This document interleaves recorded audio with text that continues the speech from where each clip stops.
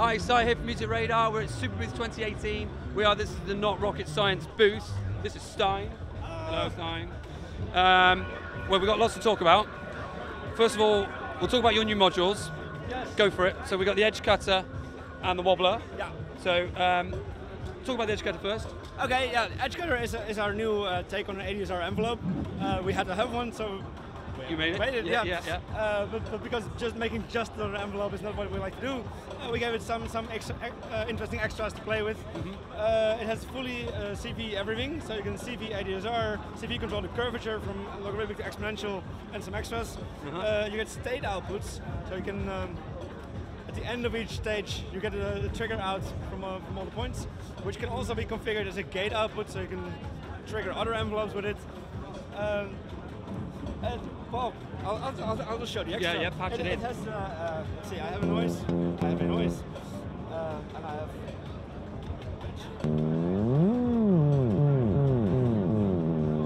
That's what happens if you open up the curvature all the way to the right, you get a staggered release. So you can use it as a sort of cheap built-in delay effect to do other sounds, or use it for percussion or strumming.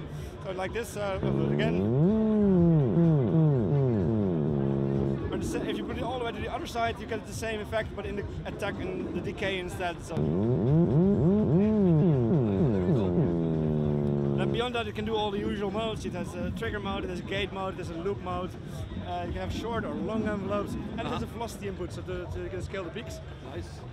And it shows you what it's doing. That's maybe the main selling point. Yeah, that's cool. That's cool. The tagline on the website is it's a visual envelope, and it's exactly what we intend to do. Then there is the Wobbler. Next to it, the Wobbler, of course. The Wobbler. Yeah. It's our take on what we think an LFO should be. It has all the usual shapes. It has again the visualization. It's two separate LFOs that can be CV control out of phase. You can see them go in and out of phase here. It has all the usual wave shapes. You can invert the wave shape if you'd rather like the salted to go the other way. Yeah. And then it has from here the fun starts, because we have a whole bunch of more experimental waves, which can they all go into their logical extremes pretty much.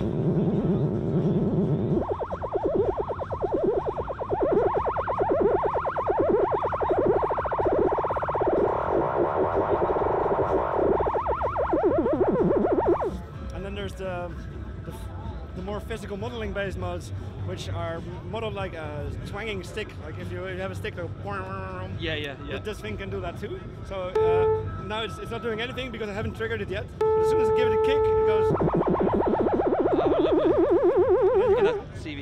Yeah, you can change the shape of the decay, so you can have very short, all the way to it even having an attack. So there's also the chaotic brother of that, the double pendulum. It's like having a pendulum with a pendulum attached. And if you, if you give it a really big kick, you get chaotic motion, which is sort of the first chaotic system in nature. And you can use it to make natural sounding, well, drones or whatever, or even just physical modeling sounds. I'll just give it a go.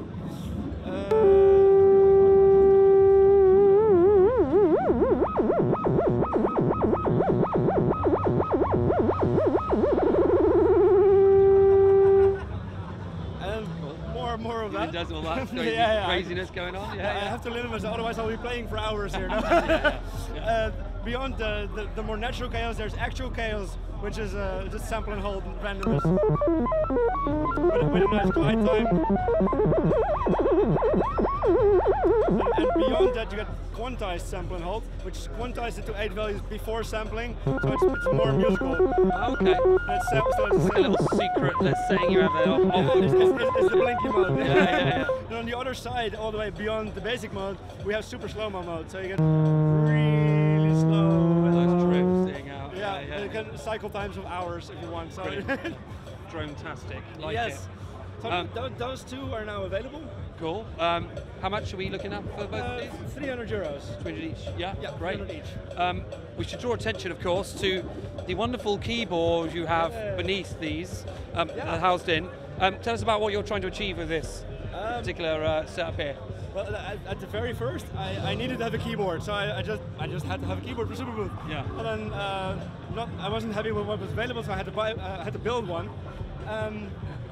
So I made one. I made a set of complementary modules to get it to work, and a key scanner and everything else. And now we're investigating if we want to produce some ourselves eventually, or maybe just supply other case builders with the key beds and the key modules, so they can build nice their own keyboard systems around it. Yeah. I was saying keyboard sort of DIY for the masses, and let it do its thing. Cool. So you maybe come into sort of market maybe. When you think that might happen, possibly next year or beyond? I'm not betting on anything. We have a bigger project in between. So. Well, there's another thing. You see, now the bigger project is, if you come around here, Adam, check this out. Stijn, tell us.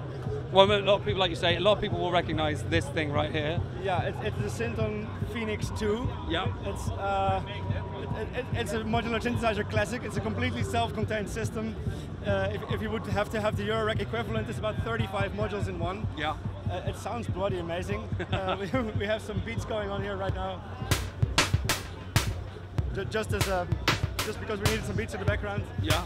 But this summer we're going into a design sprint where we just dive under and make a hybrid 2018 version of this with some of our stuff, lots of his stuff. So that's the Synto Novo guys, of course, which we will talk to them separately about the new synth they got going there. So 2018 version of this, you'll be, like you say, this year you're going to be going at it. Yeah, we're diving under, So that's several months already gone. Yeah. And then once that's going, then we go back to the keyboards. Okay. And then we've got a lot going on. Yes. Yeah. Well, Stijn, thank you so much for chatting to us right now. This is all good fun stuff, and we hope to hopefully review some of this stuff soon and have that. You'll see lots more of us. Yeah, brilliant. Thank you very much. So be sure to like, subscribe, comment, share wherever you're seeing this video right now.